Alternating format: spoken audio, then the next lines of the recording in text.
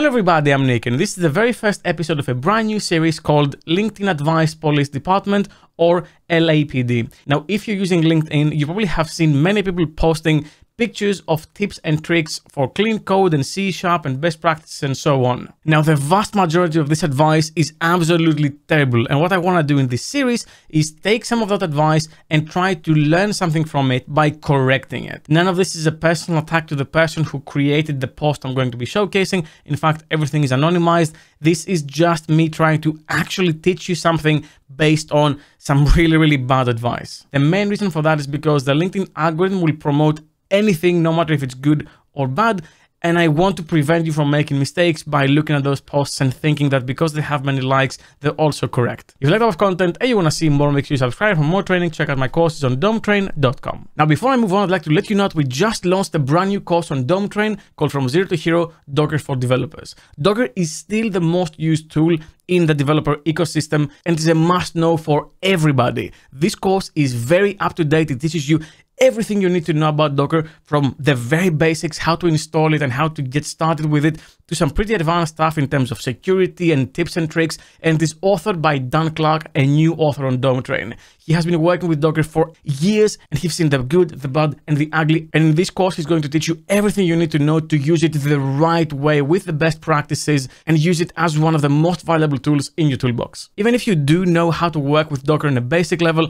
this course will teach you literally everything you need to know as a developer, and it's made with developers in mind. Now, to celebrate the launch, I'd like to offer the first 400 of you a 15% discount code on your purchase. So click the link in the description and use the discount code you see right now on your screen to claim your discount. Now, back to the video. Okay, so let's take a look at this post, which is actually pretty aggressive. The advice is, do not use Automapper and use TinyMapper instead. Now, why do I absolutely hate this post? Well, first, this is a slideshow, so I will be going through multiple slides that this post had. The first one is this: the truth, the facts, what I'm saying is correct.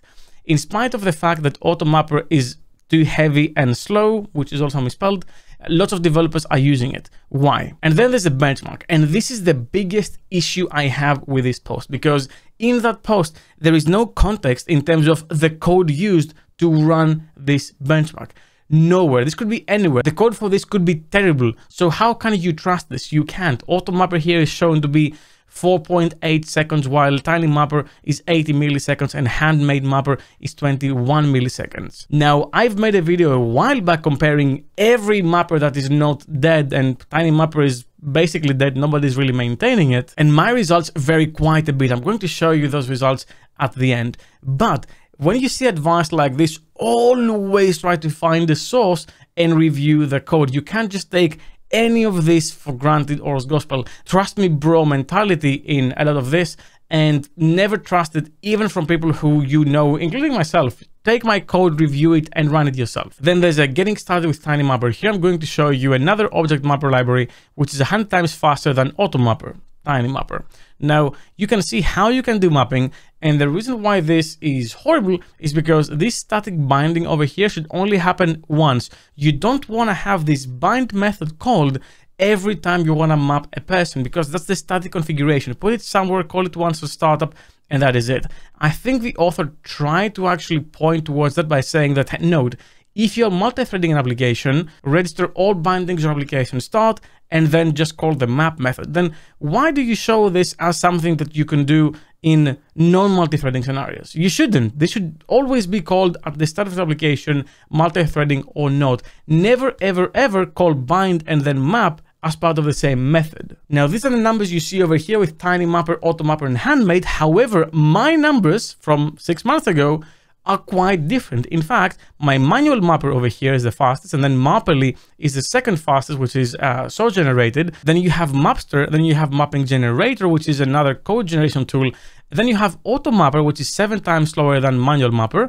And then you have TinyMapper, which is 15 times slower than the manual mapper, twice as memory inefficient, and twice as slow as Automapper. So what is this even supposed to be representing? Nothing. It is bad advice. It is horrible. Never, ever believe anything that has benchmarks without actually reviewing it yourself. This advice is pure garbage. The next advice I want to showcase is middleware related. However, it doesn't have to do necessarily with the middleware itself. So what we have here is middleware in C#. Here's an example of middleware. And what is not shown here is you can actually also implement the middleware interface, so you don't have to use duck typing to create your middleware, but this would also work. However, as I can see over here, there is no await keyword for the writing the response, and this can cause some terrible problems. So always await these async calls over here, especially when you're writing the response. But my biggest issue isn't with this line over here, rather with the registration of the middleware itself. Here we have two issues. The first one is a minor one. The use method is used to register the middleware, and you can actually do that. If I go over here and I say app.use, then I can have new middleware, and I can pick like the static file middleware over here and register my middleware in that way, and that is fine. However, the recommended approach with middleware like this is actually the way simpler app.use middleware, and then pass your middleware as a parameter like this. So you don't have to worry about newing up any objects or anything like that. It will be done automatically for you. And not only that, dependency injection will also be taken care of, which is really the main issue we have here. You see, here we have a new HTTP client, which is really problematic. Now, you don't need to know by heart whether this use method will register this middleware as scoped, as transient, or as a singleton.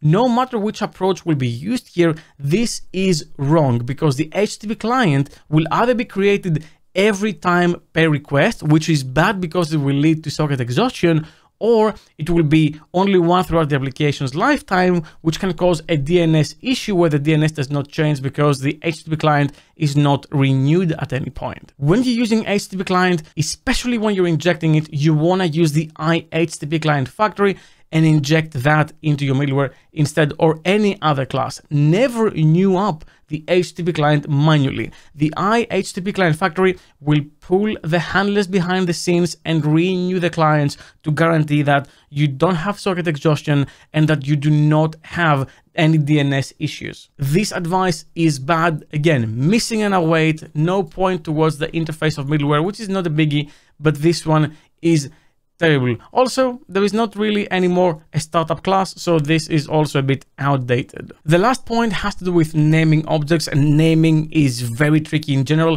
However, this is more of a personal opinion on the matter, so if you disagree with me, just leave a comment down below. But it says that you should not name parameters like this, so S for student, or std and T for student, or student list for a student list. Now, I don't necessarily think that the student list is a bad name, because yes, this is a list, and if the list aspect of it is important for the app, then why not name it like this? If it was an enumerable, I would be more okay with naming it as students and not student list, but I can see why this could be bad. What I can't see, however, is this one over here, students.where, because using a single letter like S is, in my opinion, totally fine if what you're dealing with is absolutely obvious. In this case, students. There's no question if what I'm using in here is a student or not, because I can see it. So I would be expanding my code horizontally for absolutely no reason by naming this student. And what if the name was longer? It would be really hard to work with link, which is already nested by nature, making my code really bad.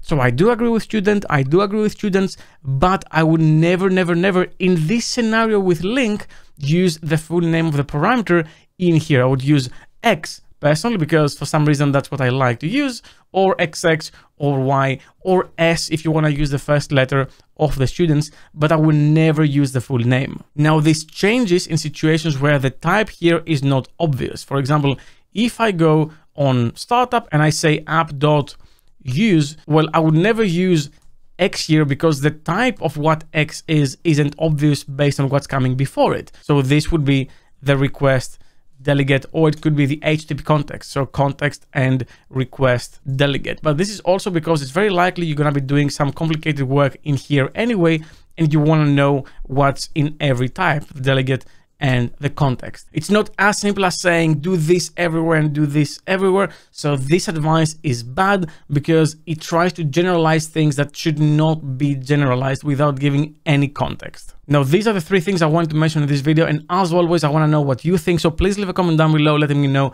if you agree with my advice and my points. If not, and I'd really like to know your opinions as well in the comments down below. Well, that's all I had for you for this video. Thank you very much for watching, and as always, keep coding.